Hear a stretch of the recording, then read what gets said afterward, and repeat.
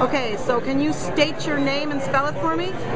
Mark Eagen, M-A-R-K-E-A-G-A-N. And where are you from, Mark? President and CEO of the Albany Colony Regional Chamber of Commerce. What should New York State's New Year's resolution be this year? To not do business as usual. We talk about all the economic issues in the state, and if you want to solve them, it's really simple. You just have to have simple solutions. We need to come up with policies that will encourage business investment and job growth. New York has to be competitive again. Our people are our greatest strength, but right now they're leaving New York, and we need to change the tide.